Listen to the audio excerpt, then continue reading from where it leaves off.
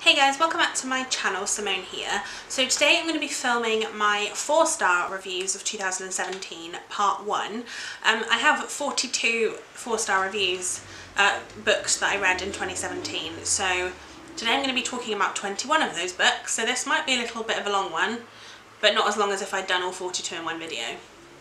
So yeah, so let's get started. So the first book that I am going to talk about today is Divergent by Veronica Roth, which is the first book in the Divergent trilogy.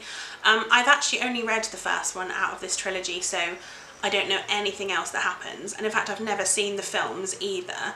I kind of didn't watch the films because I wanted to watch I'll read the books first.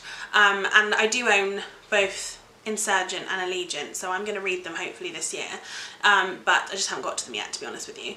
But I gave Divergent a 4-star because I really did enjoy it. I didn't think that it was, a lot of the time I read dystopian books and I find them to be quite generic, because I think maybe because I've read so many of them I feel like it's already been done before. But to be honest with you, I didn't feel like this with Divergent. I think it brought something different to the table. I really liked the element of the 4 different factions. If you don't know what Divergent is, which I think most people probably do, but it basically follows a girl who lives in a world where there's these, I think it's 5 factions altogether, and you're kind of born into one, and then when you turn, I don't remember how old, like 11 maybe? Maybe it's older, I don't know, 14? I'm not sure, I'm making out now. When you turn a certain age, you have to then pick which one you want to be with, like for the rest of your life. So you can either choose to stay in the one that you were brought up in, or you can choose to change your allegiance to one of the others. And the main character picks she defects basically to a different faction. But there's some kind of thing about the fact that she might have like allegiances to all of them. Anyway, like I said, it's very complicated, but actually I thought it was really well explained. I really enjoyed it, and like I said, I gave it 4 stars. I didn't give it 5-star because I think there was slight room for improvement in parts of it, but to be honest with you, I enjoyed it, so that's all I can really ask for. The second book I gave a 4-star to was The Fellowship of the Ring by J.R.R. Tolkien, which I'm sure everybody knows is the first book of the Lord of the Rings trilogy, and I've only read the first one of this one as well, strangely enough, because this is a long book. And it's a long, wordy book, like it goes on for a while. I've read The Hobbit a couple of times and loved it. I've seen all the films of The Hobbit and The Lord of the Rings and loved them. And so I thought this year, do you know what, I'm going to give it a go. And I actually read this with my sister. And yeah, it was really interesting. I love how different it is to the films. Like, I think the film did a very good job of adapting it, but obviously it was never going to be able to have everything in it. And I think the book is just so wordy, there's so much going on. Obviously it's J.R.R. Tolkien, like he's kind of known for that, like he's very kind of descriptive language, and it is very wordy, but I also don't think it's completely alienating. Like, I think that it's a book that once you've kind of read other books, like, because I read The Hobbit before it, I found it easier to understand because I knew his kind of writing style. I gave it a 4-star because it was a little bit too wordy, I think, but I still enjoyed it a lot, and yeah, 4 stars is still a very good rating. Talking about very wordy authors, the next one is 11/22/63 by Stephen King. This is one of my favourites, I think, of Stephen King's. This basically follows a man who goes back in time to try and stop the assassination of JFK, and there's time travel in this, which is not something I usually enjoy reading about. I find it can be very bitty and all over the place, but I adored this. I found that his way of, he's obviously researched it a lot, and to be honest with you, I didn't know very much about JFK's assassination. Like, I knew enough to kind of, like, I knew who did it, and that's probably about it. But I found out so much stuff, and I felt like I really cared, and all of the characters in this were just amazingly fleshed out. I didn't feel like there was anybody in it just for the sake of being in it. It was quite like, it was just really interesting, and I loved it. I definitely would recommend this. I think this is one of Stephen King's like greatest books, because it is just so well like padded out and well thought out. And I definitely think I will reread this when I get to this book in my Stephen King reads. But yeah, I loved this one, gave it 4 stars. The next book is Deadly Embrace by Jackie Collins, and I have loved Jackie Collins' books since I was about 13. In fact, I might have said this story before, but the first book I remember reading not like ever, but one of the books I kind of most remember reading was, I think it was called Lovers and Players by Jackie Collins, and I remember that I went into my mum's room and I pinched it off her bookshelf, and I used to read it under the covers because I was scared I was going to get caught. And I just love her writing. It's a bit frivolous and it's a bit kind of risque, and it's probably not the most like world-ending brilliant books, but oh my god do I enjoy reading them. And this one was no different. It follows Madison Castelli, who finds out, she's a journalist I think, and she finds out that her dad is not who he said he was, and so she runs away to New York to be with her best friends, and while she's there in a restaurant, the restaurant gets taken over by these people who then take them hostage, and it's about the kind of backstory of her, and then obviously you find out more about what her dad, like who her dad is and what he's done, and obviously there's the hostage situation. And to be honest with you, I just found it all very, very interesting. I always really like the kind of Hollywood, I say this, when I did my book unhauls, which I'll link below, I said I didn't like reading about Hollywood in books. Now when I say that, I don't include Jackie Collins in that, because she just has this way of making it interesting to me, and so I loved it. I gave it 4 stars because it's just not like groundbreaking enough to be a 5-star, but I adored it anyway. The next book was a book I listened to on audio, and that was Little Black Lies by Sharon Bolton. This was a book that I found really interesting. It's set on the Falkland Islands, and it basically follows 3 different perspectives. Now you have the main one, who is Catelyn, who I think about like 5 years ago or something, her 2 young boys are both killed when their car goes over a cliff, because they're sat in the car playing and the car goes, it's just the 2 of them in it, and they both die. It also follows the perspective of, was it Rachel? I'm trying to remember her name. Rachel, I think it is, and she was Catelyn's best friend, who's not spoken, they've not spoken for 5 years, because it was Rachel's car that the 2 boys were in when they were both killed. And then there's also the perspective of Callum, who is a veteran in the Falkland War, and he basically has these blackouts, and they all live on this island, and then young children start to go missing, and it's about kind of what happened, what's going on, alongside this already kind of building tension of something happening. And anyway, it was so good. I found the audiobook to be a little bit uninspiring in parts, because one of the people that did, like the narrators for Rachel's character, spoke so slowly it was very annoying. But other than that, it was a brilliant book. I think the book is great. I think it was just the narrator that kind of put me off a bit, but the book itself was fantastic, and yeah, definitely a crime thriller that I enjoyed, and I definitely would like to read more by Sharon Bolton in the future. I'm not going to say this year because who knows, but yeah, I really enjoyed it. The next one was a bit of a kind of have a go, I guess, book, and this was The Children Act by Ian McEwan. Now I read Atonement by Ian McEwan a couple of years ago now, and I loved that book. I think I gave it 5 stars, I can't quite remember. And then I read the synopsis to The Children Act, which basically, it follows a judge who has to preside over a case where a young boy needs to have a life-changing blood transfusion, and he's refusing to have it because of his religion, because he's a Jehovah's Witness, and they don't agree, or they don't, what's the word, they don't believe in blood transfusions, is that the right way of saying it? I'm not sure.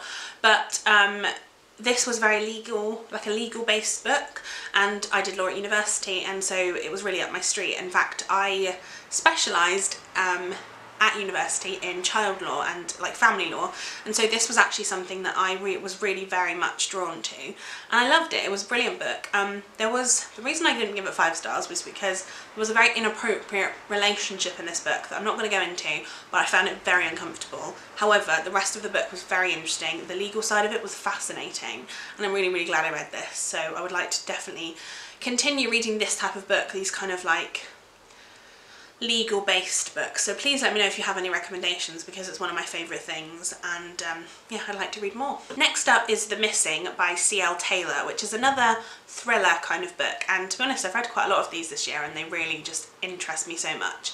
But this follows a woman whose son went missing a couple of years before, and there's been no leads and they don't know where he is, and then when this book is set, they're about to have a press conference to kind of remind people about it, and then something happens at the press conference that kind of changes everything, and the mother then is trying to find out what's going on. She thinks she's got a lead, and it's about like the missing persons case. I did kind of figure out what happened just before it actually happened, but to be honest with you, I was so like on the line that I don't think it really counted.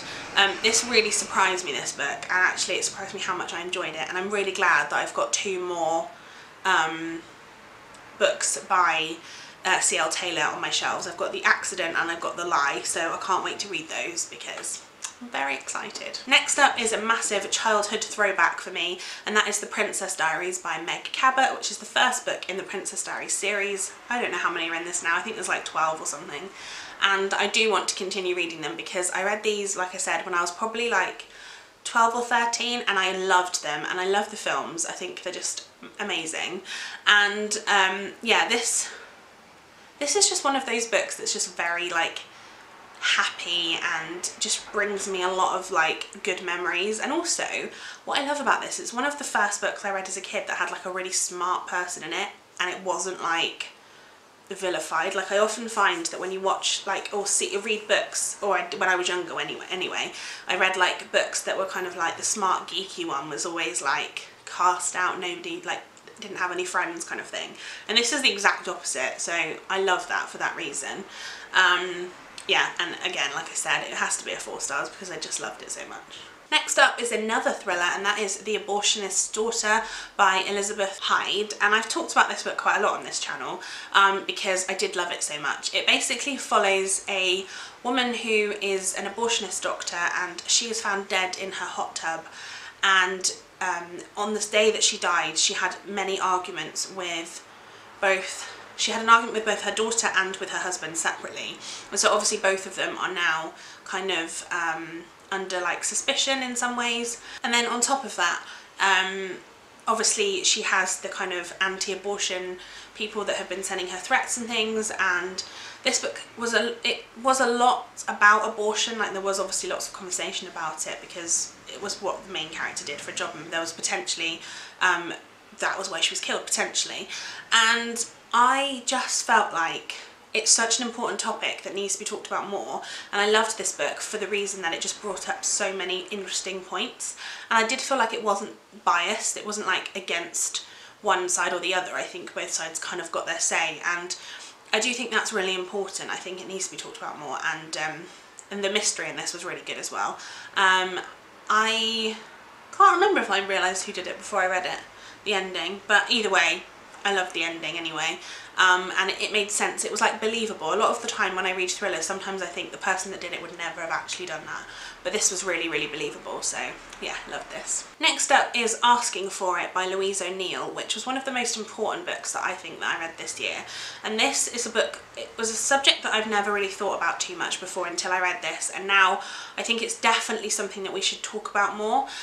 Basically this is about a girl who goes to a party and she gets drunk, and she ends up being sexually assaulted or raped. I can't, to be honest with you, I just can't remember which way it was phrased, but she gets sexually assaulted or raped by 3 or 4 guys who are kind of like the football players, and they're sort of like well known, and basically the town don't believe her when she says that this is what happened, and a lot of them said like, oh, that's just what boys do, and kind of like she was asking for it because she went to a party and got drunk. And it's about her reaction to this, it's about the town's reaction to it, it's about the legal reaction to it, and it's one of those things that I think happens a lot in today's society. Like somebody is sexually assaulted or raped or has comments made about them, and it's a case of, well, they were drunk and went out and got drunk, they wore a short skirt, they wore revealing clothes or whatever, and it's kind of like, well, it doesn't give anybody the right to do these things or like make comments or catcall or anything. And it's something that I definitely think about more since I've read it, because I think it's one of those stories that kind of stuck with me massively. And yeah, I definitely think Louise O'Neill did an amazing job at kind of bringing this to the limelight, because like I said, I'd never really thought about it before this. But I'm really glad I read it, and I definitely think it's important to read, so definitely give it a read if it sounds like something that you might be interested in. Then up next I have Remember Me by Sophie Kinsella. Now when I was younger I read a lot of Sophie Kinsella's Shopaholic series, and this was a standalone that was not part of that series, and I love that idea. I think that Sophie Kinsella's writing is fantastic, and I just want to read all of her books basically. But this follows a woman who is kind of, she's in a job that she doesn't particularly love. She has friends but nobody particularly special. She doesn't have a boyfriend. She thinks she's quite ugly, and then one day something happens and she wakes up in hospital with no memory, and those friends are no longer talking to her. She has this man who comes into her room and says he's her husband, and she looks in the mirror and she thinks she's very attractive now, and she doesn't really understand what's happened. She lives in this massive house with this guy. She's like the head of the company that she used to work for, and she just doesn't remember anything. And like the reason her friends aren't talking to her is because they've kind of apparently she's just a horrible person, and that she's been horrible to them, and they obviously don't want to talk to her because of that. And it's about her sort of trying to marry the two lives up and trying to figure out what's going on and how she can kind of overcome these problems, because she just doesn't know what's happening and she doesn't really understand what she's supposed to do about it. And then this strange man comes along and says like, I know what's happened, like I get it. And I loved this. Like I said, I love Sophie Kinsella's writing, and this, I was like hooked on this book. I really wanted to know what had happened. I spent the whole book like just wanting to read more. I wanted to continue. If I had to put the book down I was like gutted, because I just wanted to find out what happened. So this is one of those books that I read really quickly, and I'm really glad I read it because it was fantastic. Next up I have the next Stephen King book I read, which was Under the Dome, and this book, I loved it. Under the Dome has some sort of similarities to Gone by Michael Grant, which I talked about in my January wrap up, so I'll link that below. But basically Under the Dome follows a town where suddenly this dome appears over the top of it, and it means that people can't get out and people can't get in, and it's about the kind of political intrigue of the town and kind of who's now in charge and how they're going to get food, because obviously nothing can get in or out. And things start happening. They've got no electricity, and there's just little things that start happening, and they're getting more and more out of control, and I loved it. It was, again, it's one of those books, it was such a long book, it was like 1,000 and something pages I think, but it was so interesting, and I just think Stephen King does an amazing job at just researching, and like every little detail he knows the answer to, and he just puts it into his books, and I found that to be fascinating. And yeah, I just want to read more of his writing. Again, this is one I will reread when I get to that in my Stephen King book reads. I'm reading them in order, so when I get to that one I will probably reread it because I did love it so much. But it was fantastic, and I can't wait to read more Stephen King, to be honest. The next one I read was Life as We Knew It by Susan Beth Pfeffer. I think I'm saying that right. And this is the first in the series, I think. But actually, since I talked about this in my November wrap-up, my boyfriend now really wants to read this book, and I can't wait for him to do that because I want to talk about it with him, and I think he'll really like it. But it basically follows a world where this town, you know, this world of people is just very excited about this meteor that's going to go past the Earth, and they're going to get to see it, and they're really excited about that. However, they all stand outside and watch it, and then it hits the moon, and all hell breaks loose. Obviously things start to happen, the weather massively changes, there's tsunamis and earthquakes and tidal waves, and it's just a bit mad, and things start happening like I said, and they're not really sure what's going on. People start getting ill, people start dying, and it's literally like, what is going to happen? And I loved it. I think it was really, really interesting. Again, it's not a dystopian that I had read before. It wasn't something that kind of reminded me of something else, if that makes sense. Like, it was its own story. It really stood on its own 2 feet, and I loved this. I think that possibly it could have been longer. I think it was only like 300 pages, and for me, like, there were bits of it that I wanted to hear more about, and possibly that's kind of why it's a series. Like, there'll probably be more information in the other books in the series, but when I read it I really wanted to read more, so that's why I gave it 4 stars, not 5, but I definitely loved this. Then I have The Giver by Lois Lowry, which sort of has some similarities to Divergent in my eyes, but I don't know if I preferred The Giver, but I think it was better written. I think Divergent, probably the story is more interesting in some aspects, but The Giver to me was written better.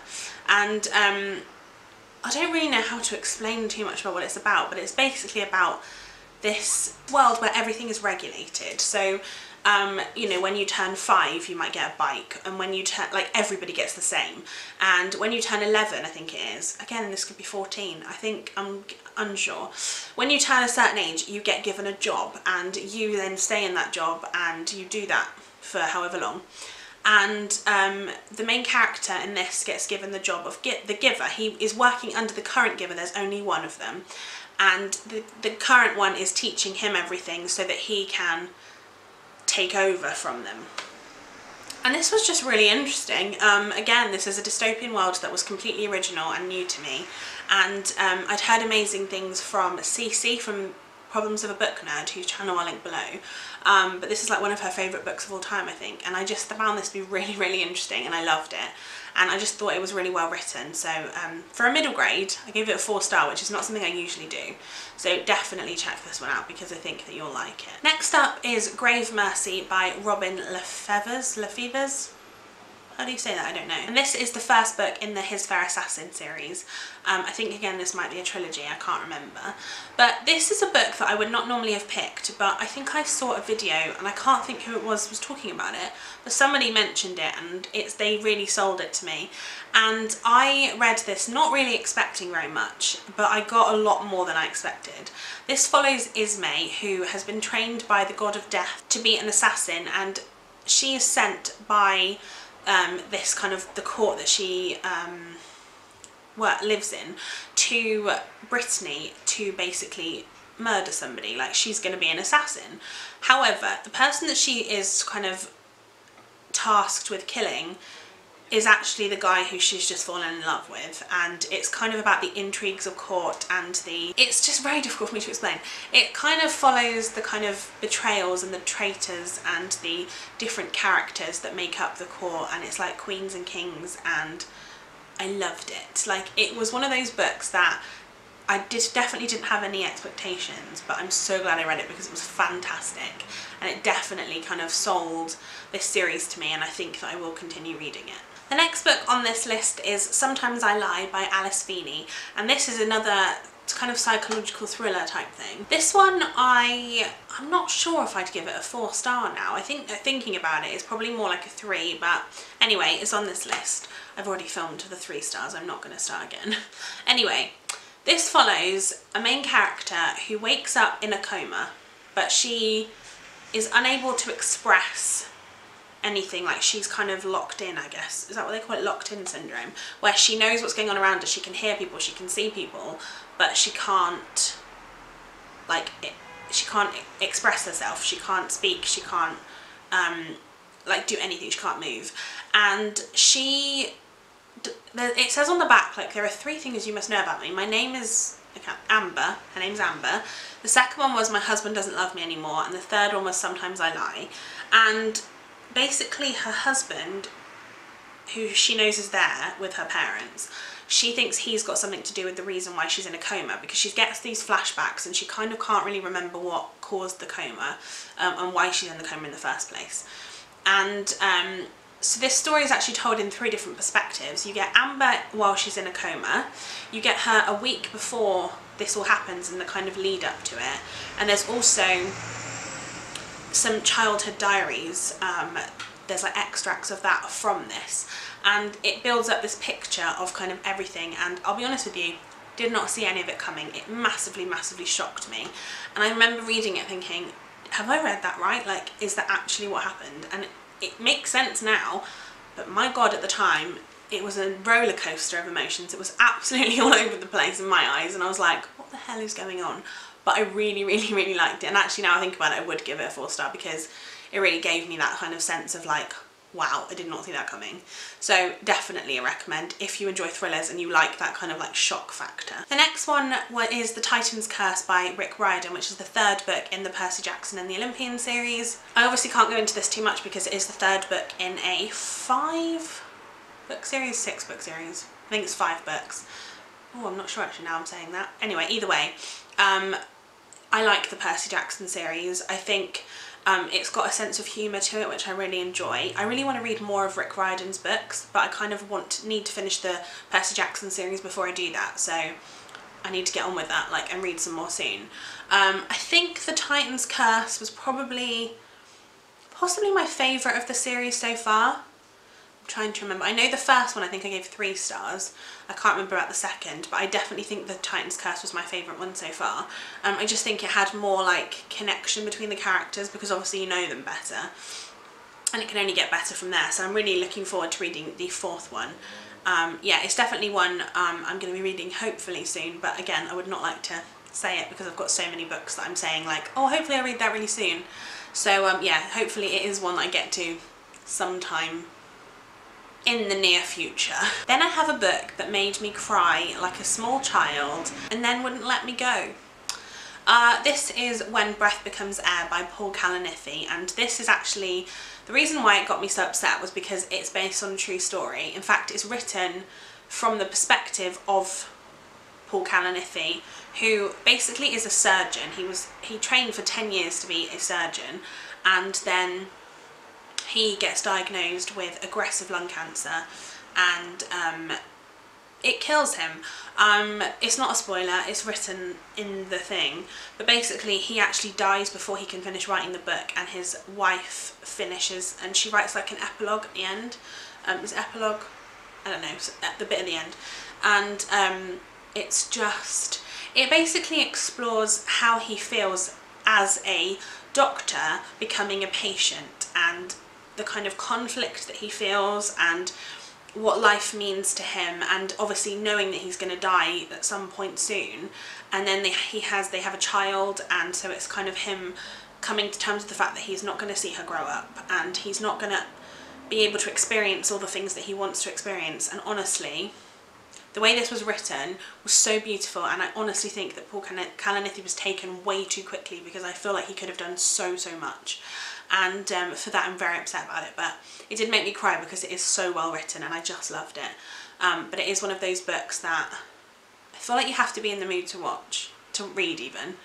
Like, you have to be in the mood to read, because I think that it could lose a lot on certain people if you weren't in the kind of right space for it at the right time. We're on to the last 3 for this video, I promise.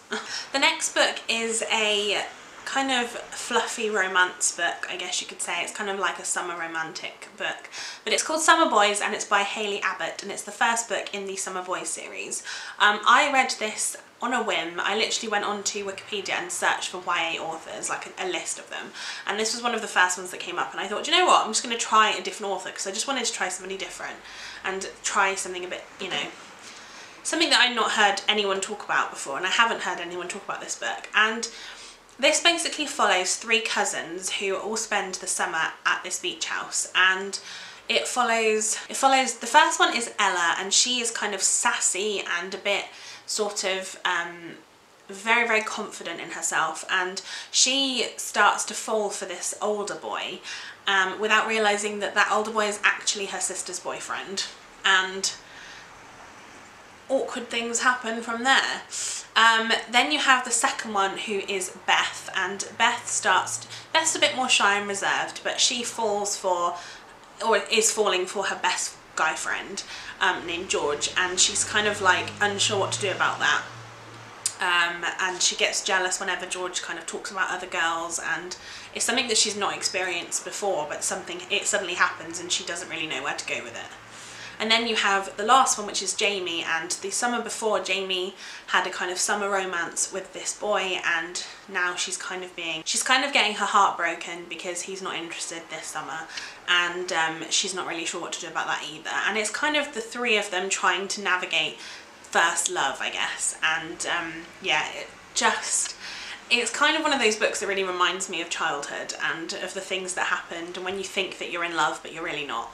And yeah, it's brilliant. I really enjoyed this, and I think if that's the type of book that you want to read, definitely pick this one up because it's amazing. The next one I have, a lot of people think is quite controversial, I think, but I really enjoyed it, and that is Soundless by Rochelle Mead.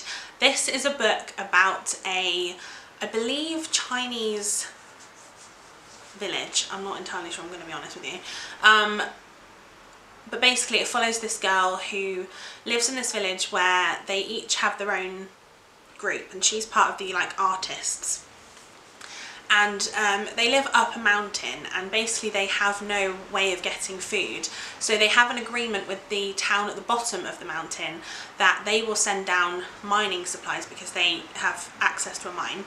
They will send down like diamonds and things and gold, and if the town at the bottom of the mountain sends up food, and then the town at the bottom of the mountain stop sending so much, they're skimping out basically, and obviously there's nothing the village can do because they're starving. Basically the difference about this part of the town, or this village should I say, is that everybody in the village is deaf, and so hence soundless. But then people start to go blind as well, and that's the problem. However, instead of going blind, our main character gets her hearing back, and then she uses that to try and get down with the town at the bottom and kind of figure out what's going on and why they're doing this to them. And I know a lot of people have problems with the ethnicity side of things, which I cannot comment on myself because I've no experience of that and I don't know how good or bad representation it is. However, the other thing people talk about and they have negative things with is the representation of deafness in this. Now, I am half deaf, so although I can't fully obviously talk about this in terms of like being fully able to hear or not hear, I have part of this, like I do have part of this sort of thing, and to me this was not bad representation. I didn't think it was villainising or idolising the idea of being deaf. I have no problem with the representation. In fact, I think it was very respectfully done personally. That's an opinion that's, I think, quite a negative opinion, but that's kind of where I'm coming from on it, and I feel like I have some kind of like understanding of it. Anyway, either way, this is a book that I would recommend you read. It's a good fantasy book. It's something that I think was very well written, and yeah, I'm looking forward to reading more by Rochelle Mead. I haven't read the Vampire Academy series, so hopefully that's something I will read fairly soon, but again, I'm not going to go ahead and say it's going to be very soon. And the last book, I'm not going to talk about too much, but again I listened to this one on audiobook, and this is A Game of Thrones by George R.R. Martin. And this is the first book in the Game of Thrones series. I think there's loads of them now. I would like to say first that I've never seen a single episode of Game of Thrones, and so my only experience of Game of Thrones is the book, and I loved the book. I thought it was really well done. I did think there was a lot of characters, and I think that's something that George R.R. Martin has a lot of experience with. I read a short story of his from a book called Rogues, which I read in January, which again I'm linking that below anyway. But I did not enjoy his short story because I felt like there was way too many characters in it for a short story. However, for a full novel, I can understand why he does that. And I did enjoy this book a lot. I think that listening to it on audiobook was actually much better for me and more helpful because it just made more sense, you know? Like there was more, it was slightly slower and it wasn't quite as like intense. But I would definitely recommend this, and I would like to read more of the series, but I probably will listen to them on audiobook. So anyway guys, that is my 4-star reviews of 2017 part 1. That was 21 books, so I hope this wasn't too long, but if it was I can only apologise. There will be a second part coming very, very soon, and I hope that you like this video. Let me know which was your favourite book that I've mentioned in this video, and tell me what your favourite 4-star review was of 2017. I'm always interested to know. And give this video a thumbs up if you enjoyed it, and I shall see you in my next one. Bye guys!